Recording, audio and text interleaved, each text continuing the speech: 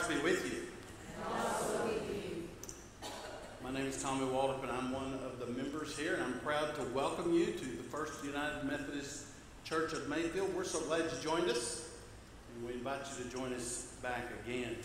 As you came in, you should have received a bulletin. There is a tariff portion in that bulletin. Feel free to fill it out. Provide us with as much information as you feel comfortable, including whether or not you're going to attend the Wednesday night meal. So we can plan for you for that. Anything that you feel comfortable, including a prayer request. Feel free to submit a prayer request. Speaking of prayer, one of the new traditions that we have adopted here is that we're going to pray for a church, a different church around the district every Sunday morning. This morning we've selected the Bandana United Methodist Church. Bob Kane is the pastor there. And if you will bow with me, we'll pray for them now. Father God, we love you. And we give you glory and honor for all that you're doing in our lives and in the lives of those at Bandana Methodist. Shine your light to them, through them, over them. May they make a difference in this world for your glory and for your purposes.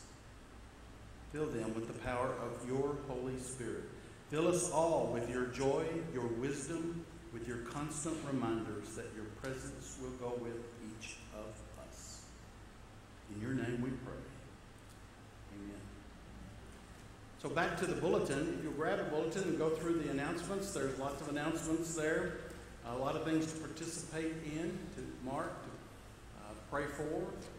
As a point of personal privilege, I would like to point out and remind everyone the missions meeting, which is a week from tomorrow night, 6:30 here in the church. This is going to be more about the overall missions, goals, and ministry of this church. We're going to try to put an umbrella organization together so that we can keep tabs of what each group is doing, see if there are holes in our missions efforts that need to be filled, see if we're duplicating efforts in certain ways, and just look at where each and every one of us can do missions here in our community.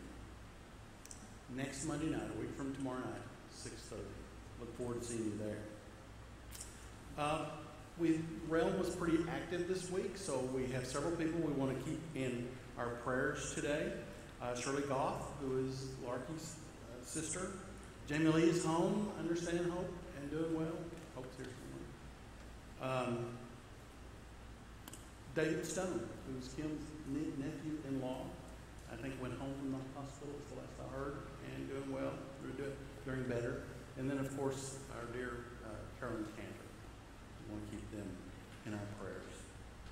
So let's keep all these folks in our prayers, and let's pray corporately and together, and the words will be on the screen. O gracious and holy God, give us diligence to see you, wisdom to perceive you, and patience to wait for you. Grant us, O God, a mind to meditate on you, eyes to behold you, ears to listen for your word, a heart to love you, and a life to proclaim you, through the power of the Spirit of Jesus Christ our Lord. Amen. The scripture reading this morning is from the book of Jeremiah, 31st chapter, 27 through 34 verses.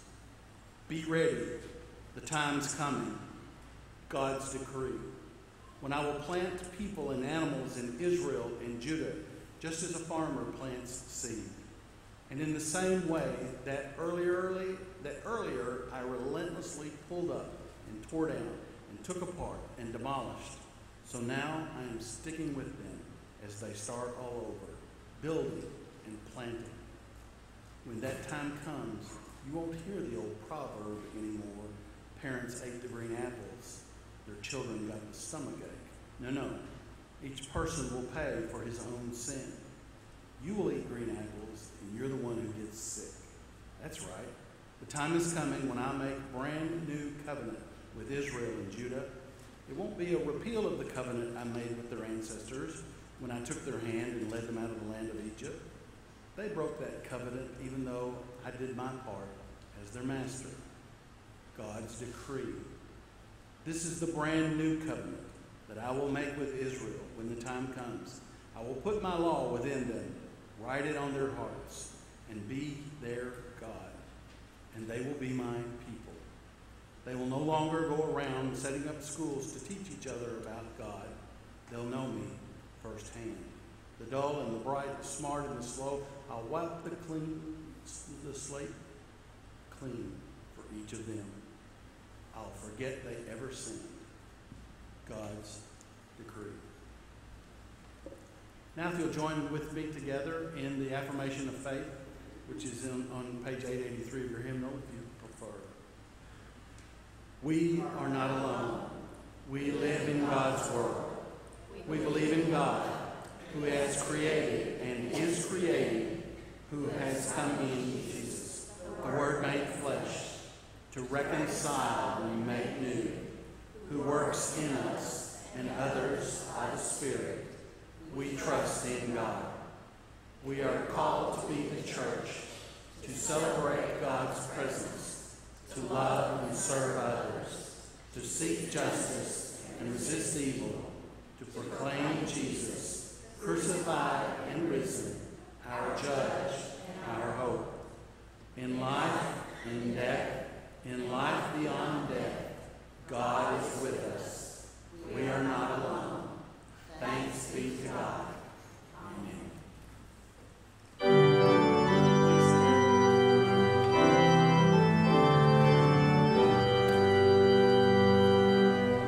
I, the Lord of sea and sky, I have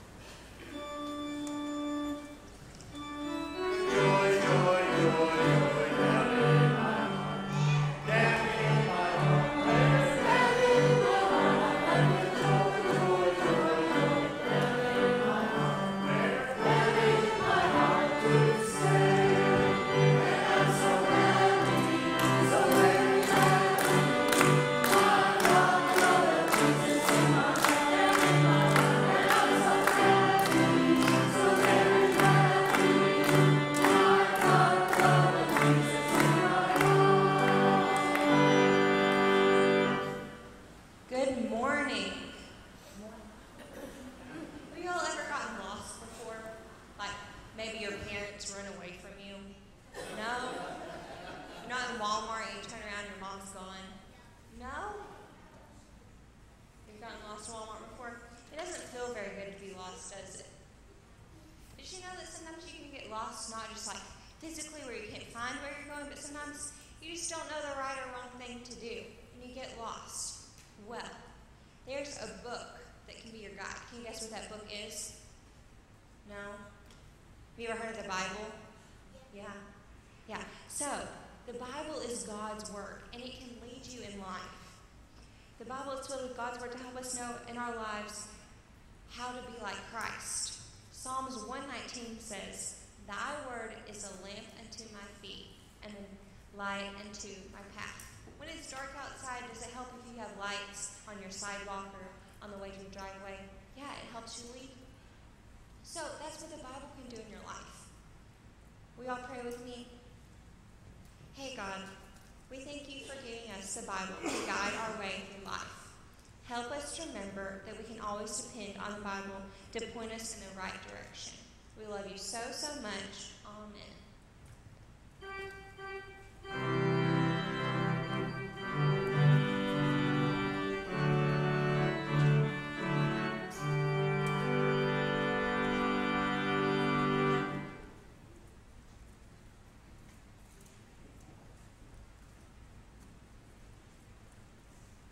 Will you all join me in the prayer of illumination? Living God, help us so to hear your holy word that we may truly understand, that understanding we may believe, and believing we may follow in all faithfulness and obedience, seeking your honor and glory in all that we do, through Christ our Lord. Amen. The scripture today is from 2 Timothy chapter 3, verses 14 through chapter 4, verse 5. But don't let it faze you. Stick with what you learned and believed, sure of the integrity of your teachers. Why? You took in the sacred scriptures with your mother's milk.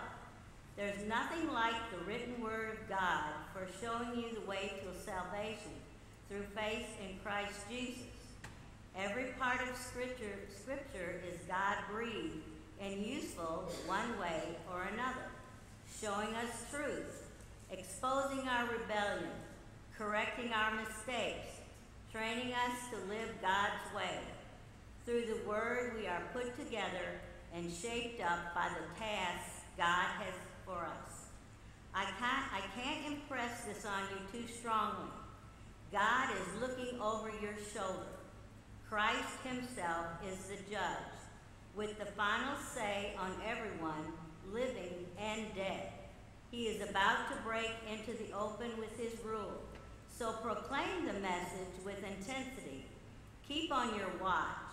Challenge, warn, and urge your people. Don't ever quit. Keep it simple. You're going to find that there will be times when people will have no stomach for solid teaching. You're going to find that they will fill up with spiritual junk food, catchy opinions that tickle their fancy. They'll turn their backs on truth and chase mirages. But you, keep your eye on what you're doing. Accept the hard times along with the good. Keep the message alive. Do a thorough job as God's servant. The Psalter today is from Psalms chapter 119, verses 97 through 104. Your part is in bold. Oh, how I love your law. It is my meditation all day long. Your commandment makes me wiser than my enemies, for it is always with me. I have more understanding than all my teachers, for your decrees are my meditation. I understand more than the ages, for I keep your precepts. I hold back my feet from every evil way in order to keep your word. I do not turn away from your ordinances, for you have taught me. How sweet are your words to my taste, sweeter than honey to my mouth. Through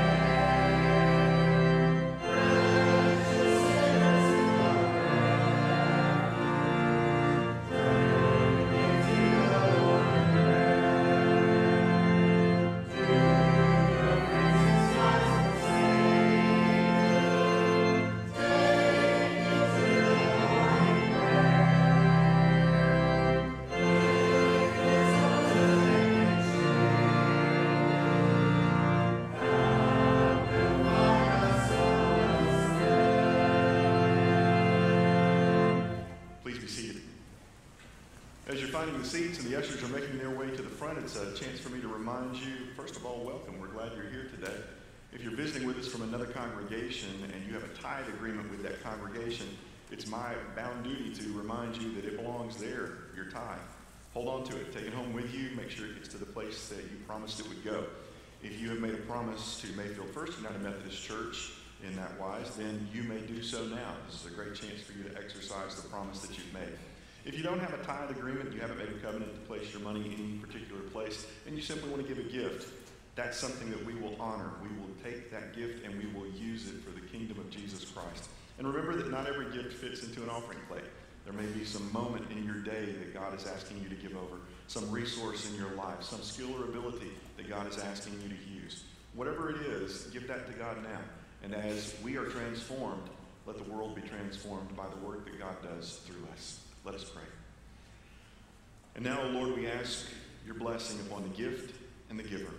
Let our faithfulness be echoed by the faithfulness of Jesus Christ, and let our faithfulness echo his in the world as we seek to transform it, to bring about the kingdom of heaven. For the sake of his name, amen.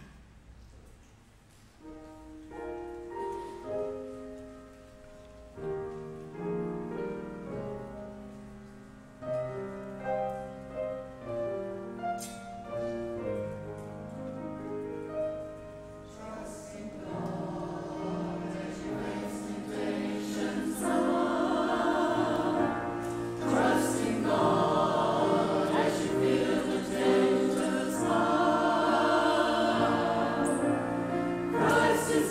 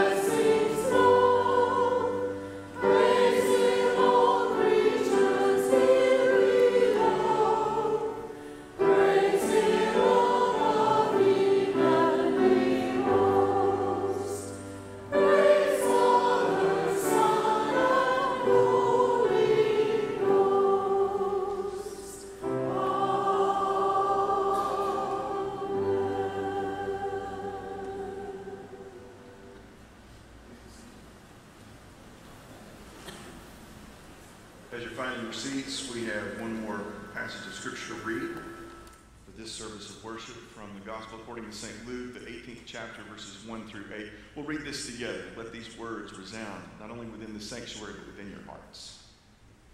Jesus told them a story showing that it was necessary for them to pray consistently and never quit. He said, "There was once a judge in some city who never gave God a thought and cared nothing for people. A widow in that city kept after him. 'My rights are being violated. Protect me.' He never gave her the time of day. But after this went on and on, he said to himself, 'I care nothing what God thinks, even less what people think.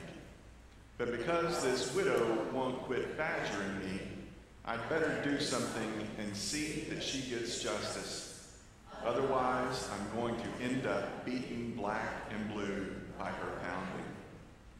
Then the master said, 'Do you hear what that judge, corrupt as he is saying? So what makes you think God won't step in and work justice for his chosen people who continue to cry out for help? Won't he stick up for them? I assure you, he will. He will not drag his feet. But how much of that kind of persistent faith will the Son of Man find on the earth when he returns?'" This is the word of God for you who are the people of God. Thanks be to God. Let us pray. And now, Lord, we ask your blessing upon the hearing and the reading of the word. Let it find its way into our hearts. Let it be written there. And let our ways become your ways. Let your ways become our ways. May they be one for the sake of the kingdom of Jesus Christ. Amen. I am a Garfield fan. I was converted to Garfield. I was for a very long time a fan of several other cartoons, but Garfield really started to get into my head after I met my wife. As it turns out, when we started keeping house together, she had books of the Garfield comics. And once I got started, I couldn't stop. It was fantastic stuff. Prior to this conversion experience that I had, the only real memory I have of Garfield is a comic that I actually kept taped in my locker. I wasn't a fan of Garfield, but I loved this Garfield comic. He's sitting there with books tied to his arms and one tied to his head. And he says something like, "I'm learning by osmosis." He's just waiting for the words to come out of the book and enter into his mind and take up residence there. And I don't mind telling you, that's kind of how I lived my life in high school. You know, that was part of what I was thinking. Maybe if I just hold these books long enough, it'll get into my brain. But you know, and I know that that's not how it works. Even in a comic strip, a cat like Garfield is going to have to break down, open up the book, and read sooner or later. That's how the world works. Cats got to read if they're going to understand what's in the book. That brings us to today's message. The Jeremiah passage is one of my life verses. Jeremiah speaking to the truth of what is to come. The fact that when Jesus Christ comes among us and teaches us how to live Scripture, that it will be written upon our hearts, that the way we move and act and live and breathe will be controlled in many ways by the things that God has been trying to teach God's people through teachers, through faithful prophets, through witnesses. But when we see Jesus, we finally start to understand what it looks like when it's truly lived out. Not the rule keeping, not the folks who try to do everything that they can to memorize Scripture and then live it according to the law like it's a rule book of sorts, but living it the way Jesus lived it, as a book of instruction. A book, a guide, a manual that takes you on a journey of life change, that asks you to consider what your most important values are. But there's a process. To the Garfields of the world, to the Garfields of Mayfield first, to the Garfields wherever they are, listening to the sound of my voice, I want to encourage you that you've got to do more than just carry that thing around, your Bible. You have to have some interaction with it. And I think it's fairly simple to say. The first thing that you have to do is read. You have to be willing to open it up and read it. Now, for some people, reading Scripture means that you have to sit down with it. You have to have a candle. You have to be in a certain place. Maybe something that smells nice. You have to have the right stationery. Yes and no. Those things can be helpful, but you don't have to have them. What you have to have is a mind willing to look at what the Word says. I learned some valuable lessons when I was at Lambeth from a couple of my professors. Lessons that weren't on the test. Not the test that they gave out, but the test that we all experience every day, the test called life. One of the things that I was taught was that you have to take the Word at its face value, but you also have to be willing to dig into the context. There are things that Scripture will say to us from time to time, and we look at it and we think we know exactly what it's about until we remember that this was written thousands of years ago. And it was not necessarily written to us. It was written for us. That's what the passage says today. All Scripture, God-breathed, useful for teaching. But we have to recognize the context. And that leads us to the second point of the sermon. If you're going to read it and you're going to spend time with it every day, and not just reading a verse or two at a time, but reading passages, allowing it to shape and form your thinking, you have to be willing to at least try to understand. My most frequent complaint, the complaint that I hear most often, if I were keeping track of this, and I may or may not be, the complaint that I hear most often about Bible study is I'll read, and then I'll have to go back and reread what I just read because I don't know what I just read. If this is you, you can stick up a spiritual hand. No need to make confession in front of all God's children today. But if you find yourself reading passages in that way, and then getting to the end of the passage or the page or the chapter or whatever, and not knowing what it is that you've read, have you truly read the Scriptures? Have you allowed that Word to get inside your heart? Now here's the thing. If you, like me, have trouble with that, that's okay. There are other ways to get the Scripture inside your heart. We all have an experience of reading stories to children, do we not? At least we've seen it done. I've had the privilege of reading to small children in classrooms, and boy, let me tell you what. Hearing them giggle and laugh when you read the story the way it's meant to be read, doing the voices and all that good stuff, that's a joy. If you've not experienced it, I encourage it, because you don't even have to be good at the voices. Kids just love that you're passionate enough about what you're reading. That's what they take in. They take in your passion for reading. My parents taught me to be a reader, to be someone who enjoys books by sharing their passion for what it was that they found in the printed page that made a difference in their lives. So if you're having trouble getting passionate about what you're reading in Scripture because maybe the language is difficult for you, there are other versions that we can look at. And yes, I know everybody thinks that you have to have the exact right version. I'm here to tell you, none of us are willing to read Scripture in the original Greek or the Old Testament in Hebrew. So if you want to talk about the language that's best, we're going to have to make do with the one that we've got. For most of us, that's English. If we're going to look at the English translations of Scripture, then we ought to find one that speaks to us, that has a degree of accuracy, and one that allows us to take in more Scripture. What I'm saying to you is this: if you've got the exact translation, the perfect translation that all the scholars and your grandparents agree is the right one, and you're reading it and you're not getting anything out of it, don't you think I'm going to encourage you to find one that's maybe not as well accepted by the scholars so that you get even more out of what you're reading? I'm willing to make that trade-off and eventually get you to the point where you can read some of the harder things and read some of the translations that are more difficult.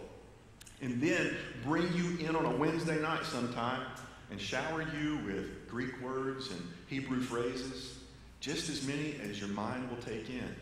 Because as we're reading this, our understanding has to be opened up. Otherwise, we're just taking in words and we're walking them down the street and we're not doing anything with them. Just mindless droning and repetition, or pointing to them as rules so that we can slug our neighbor. That's not nice. We ought not to do that. Part of our understanding comes from this. You have to look at what you're reading and understand it for what it is. I said a moment ago that Scripture was not necessarily written to us, but it was certainly written for us. That means when we're reading somebody else's mail, when we're reading the letters that were sent to churches that aren't here, we have to recognize that. We have to see that and understand their context and compare it to our own. That understanding part is vital for us. I don't want anyone to walk out of here thinking that if you don't do that, you can't enjoy Scripture, you can't learn from it, you can't hear God's plan for your life in it. But I'm telling you, it gets easier and easier as you take those extra steps to find out what it was that God was saying in those original moments to those original recipients of that message. When we understand that, we can then compare it to what's going on in our own lives and see that we have a lot more in common with them than we might think. But if you don't realize what it is you're reading, you might make a mistake in thinking that what their context is exactly what our context is. It's like this. If you're reading fairy tales and you come to the story of Hansel and Gretel, if you're not reading that carefully and understanding exactly what it is, you might think that that's a book about architecture or maybe a cookbook. It's hard to tell. And if you're not reading carefully at all, you might get confused about whether or not it's a baking manual or how to cook children. So listen closely, kids. When you're reading, pay attention to what it is that you're seeing on the page. Because how you read a recipe is different than how you read a poem. And that's different from how you read a biography. Those things that are in Scripture, they kind of all blend together in our minds, but they actually have some very distinct shapes and forms. And if this is the first time you're hearing about this, after having read Scripture for 40, 50, 60, 70 years, you're in for a treat. Because once you go back and read these things according to their context and in the shape and form that they have, you start to see that there's more to what you're reading than what you've been told all these years. Scripture is God-breathed. It's inspired. And that means that we have every reason to trust in it. Which brings us to our third point. You can't just read it and understand it and be done with it. Because that makes you a scholar. Good for you. Congratulations. We need more scholars in the world today. People who are willing to take on those tough tasks of understanding and explaining things to others. But if you stop there and you're just a scholar, you've not taken the step to be a believer. Believers read what they have seen in Scripture and know that it is true for them. It has everything to do with what you're going to do next. It speaks to the heart and the core of who you are. And as we seek to grow nearer in our relationship with God, to grow nearer to one another in our relationships within the church, that belief is what drives us. Sometimes people skip straight to the belief. And they don't necessarily have the understanding that goes ahead of that belief. That's okay. I was told once that someone who was bringing a child to be baptized had some reservations because they said, I'm not sure that my child understands what's going on.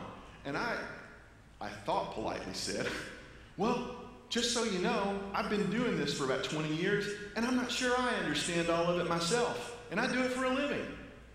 We don't fully understand. That's where belief comes in. That's where faith has to be a part of what we do. If we treated all of our rites and rituals in the church with that clear measure of knowing and understanding what's going on, we'd never get anything done. I'd still be in premarital counseling because that day when we got married, we had no idea what we were getting into. I've told you before, Lorinda walks by a picture of us on our wedding day and she looks at it and she just shakes her head and she says, somebody should have stopped those babies. They had no idea what they were doing. Then she turns and looks at me with those loving eyes and says, I still love you. If we only knew what we were getting into. But we don't. And we never truly fully will. That's where belief becomes so important.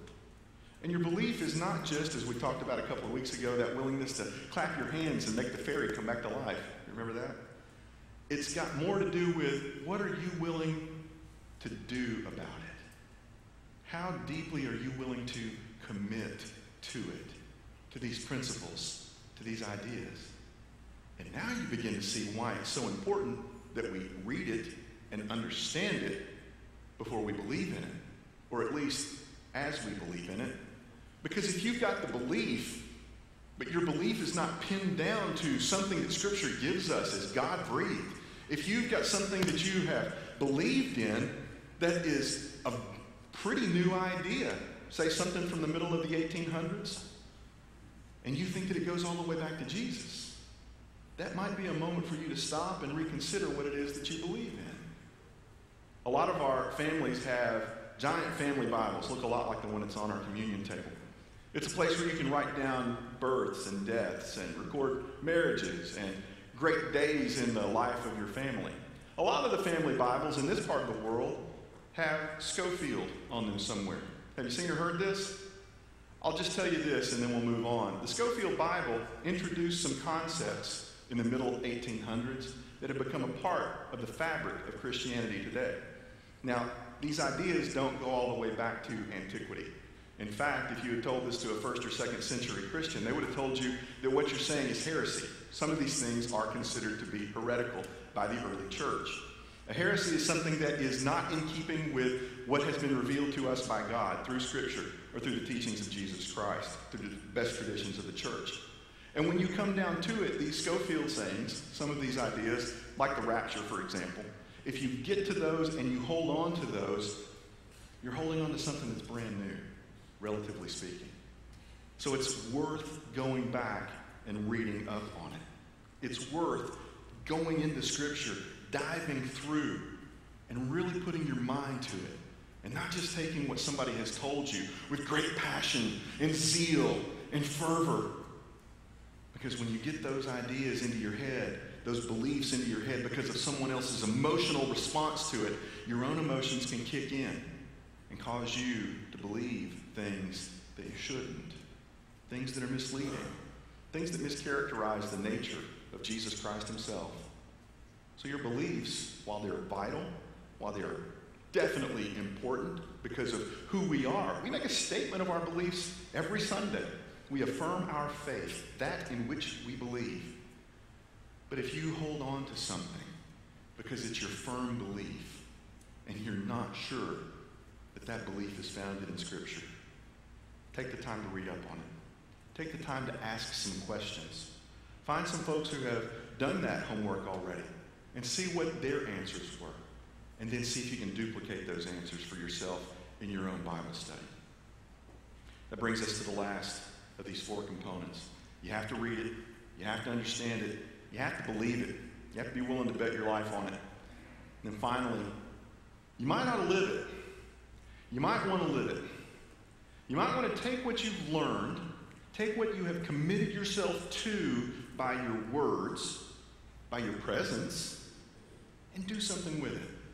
To live those lifestyle choices that Jesus showed us we should live. To care for the poor. To take care of those who cannot and sometimes won't take care of themselves. To offer to the people around us not just a kind word, but a kind heart. To extend the hand of friendship in ways that go well beyond what our comfort zone might dictate. What does it mean to believe? I was talking with a group of folks who are, well, let me just say it this way. They're not believers. They're not Christians. And they were asking me questions, and they were kind of digging and poking. And one of them asked me a question that I've kind of asked a few times myself. He looked at me and he said, how come you Christians take the Scriptures literally until you get to that part where Jesus says, go and sell everything you have and give the money to the poor? How does that work? And I said, well, it doesn't work very well. That's really one of those things that we're still working on and have been for quite some time. It stopped him in his tracks. He said, wait a minute. You mean to tell me that you're acknowledging that that's a problem? And I said, absolutely. The way we read Scripture sometimes doesn't make any sense.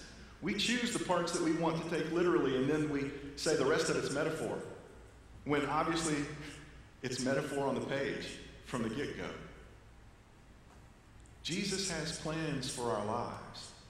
Jesus has a way that we are supposed to live. It's the plan that God came up with from the beginning that we've been getting wrong ever since. But Jesus is the example, the one who finally comes to reveal what it looks like when we do it correctly, when we're doing things right. Jesus spoke harshly to those who were mere rule keepers. Jesus spoke harshly to those who were selfish. Jesus spoke harshly to the institutionalized people of God for doing things the way they've always been done. And Jesus was crucified for speaking out when the political machinery of his day wasn't doing things the way God wanted them to.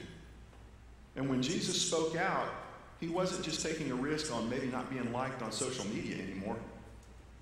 He was risking his life. He was putting himself in front of that political machine. And he was saying to those people, this is not the way that it ought to be. The way you're doing it is wrong. And when he finally did that, that's when the political machinery ate him, tried to destroy him, put him to death. But Jesus had a surprise. God had a surprise. After that willingness to put his life on the line and having his life taken from him, God gave it back to him. It's a lesson for all of us, that standing up for what is right is more important than being safe in this world. Standing up for what you believe in is more important than the consideration of the people around you.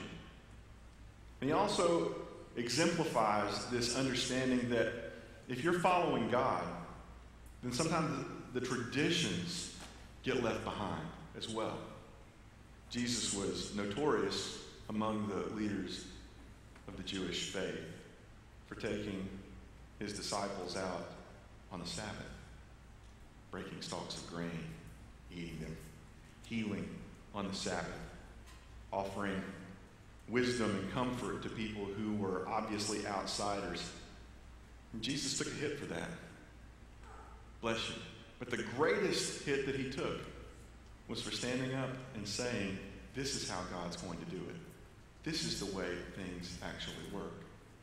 And when the power structures of the world heard about that and realized that they were in danger, we start to see how difficult it is to be a student of Jesus Christ. It's not easy at all. It requires risk. It requires dedication. A lot of people have been brought to the altar by passionate sermons that basically indicate that all you have to do is give it over to Jesus. That's true. That's how sin goes out of our lives, because there's not a thing that we can do to make this happen. This is not a transactional kind of lifestyle. You're not going to be good so you get to go to heaven. You're going to be good because you're going to heaven, because you've made that deal with Jesus to give yourself completely, and Jesus did all the heavy lifting. But there's a reason they were called disciples. That comes from the Latin, discipuli. It means a learner, a student. It means someone who's willing to sit at the feet of the one who is teaching and to transform their lives by what they take in. Perhaps by what they read, what they understand, what they then choose and commit themselves to believe, and then what they, if they're doing it right, go on to live in their everyday lives. You see, folks, it's not about saying, yes, I believe in Jesus, slapping on your name tag and being a part of the club forever and ever, amen. It means take up your cross and follow him. It means sit down at the feet of the Master and listen to the hard teaching. Even when, like Peter, we have to hear words that sound like this: get behind me, Satan. Can you imagine a teacher turning to you and calling you a name like that? But what if the teacher was doing that to demonstrate that what you're doing was the exact opposite of what you were supposed to be doing? How many times, Bill can probably attest to this, how many times have we had to grab someone's hand in a teaching moment because they were about to grab the wrong end of the saw? How many times have we had to take away the power tool because somebody was about to nail themselves to the workbench? How many times have we had to offer harsh, constructive criticism because the route that was being chosen was one that was going to lead directly to that cliff at the end of the lane? To be a disciple of Jesus means that this has to be more than dead ink on a page. It means it has to be a living word. And if we reverence the written scripture above the living word, that is Jesus Christ and the example that he gave to us, we're going to find ourselves sitting in the dust, watching the world go by. God has a plan. God has a logic.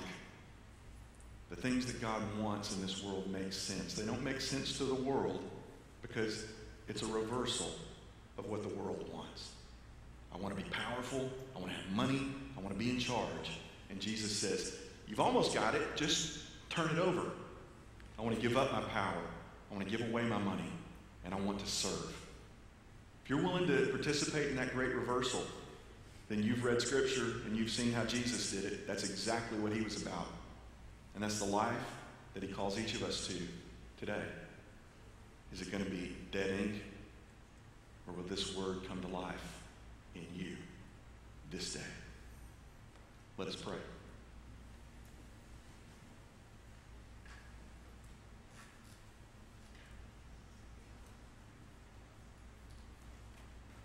Lord, it's not fun to hear this kind of stuff. Why, this might not even be what we signed up for. We want to be comforted, and we can be. We want to be loved on, and we should be. But then, once we have recovered, once our broken places have been made whole, you call us to the difficult path. The one where we go back down through the dark places and we find others who were where we were, who are where we were.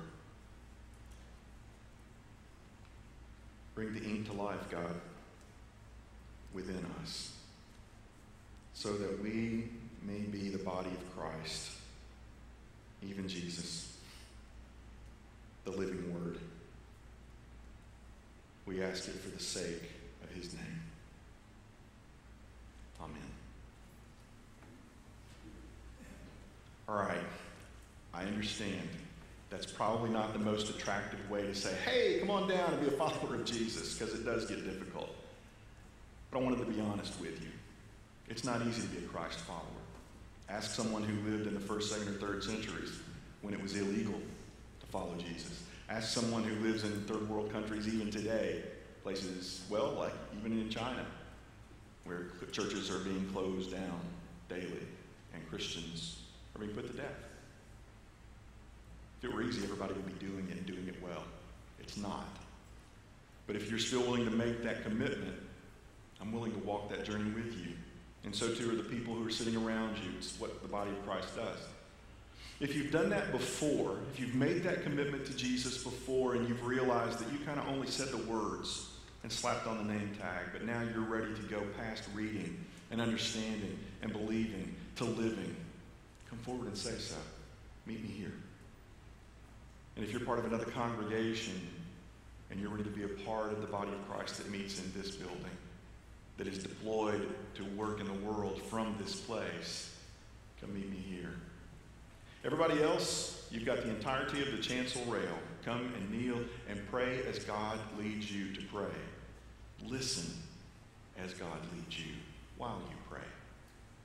We'll sing a song while we do this. And if we need to, we'll sing a little bit longer. But take whatever time you need to make the commitment that God is asking of you today.